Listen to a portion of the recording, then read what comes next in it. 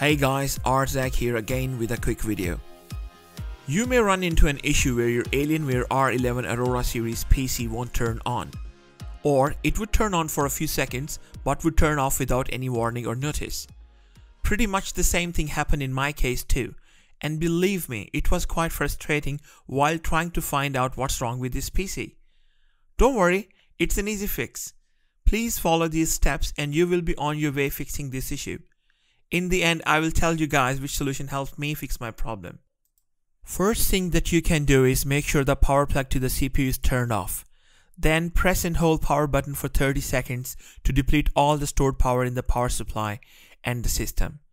Then turn power back on again and press the power button on your PC. Hopefully this should work. If this doesn't work, follow step number 2. At the back of your Aurora R11 system, near the green light, there is a small button. Try pressing it and it should fix the problem.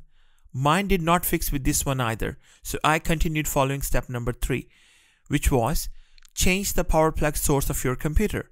Try running your power plug without any extension lead. Plug the system directly into the power switch as your power supply might not be getting the required power input from the power source, leading to this issue. Hopefully this solution fixes the problem. If not, continue to step number 4. Remove all the connected cables like keyboard, mouse, displays to the PC except the power cord, and try to turn on your PC. If there's any faulty device or cable causing this issue, it won't be doing that anymore, and you should be able to run your system again. If you have not been successful so far, then open the side panel of your PC and make sure that your video card, RAM and other connectors are not loose, because sometimes during transportation they might come loose and cause a problem. If your system is turning on and does turn off after some time, then you can run Dell Diagnostics tool found on Dell website, which helps you run CPU, GPU and memory tests and check your system performance. That might be helpful as well.